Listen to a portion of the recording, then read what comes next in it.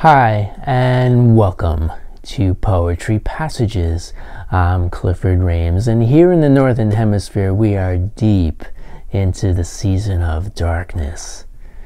But it's also the season of lights.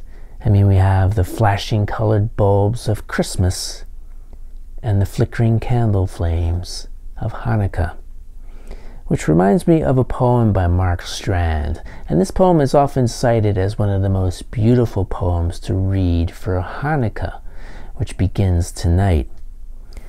The poem is called The Coming of Light, and it comes out of Mark Strand's New Selected Poems.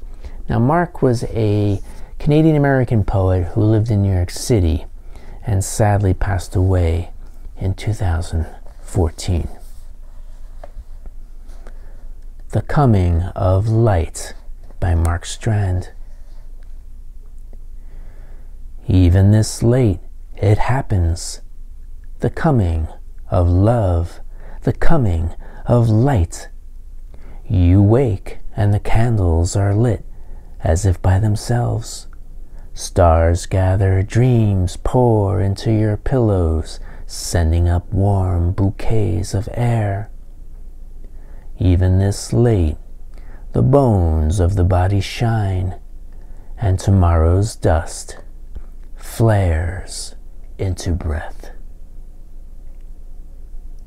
The Coming of Light by Mark Strand. Hope you enjoyed that. Thanks so much for watching, and we'll see you again real soon, right here on Poetry Passages. Bye.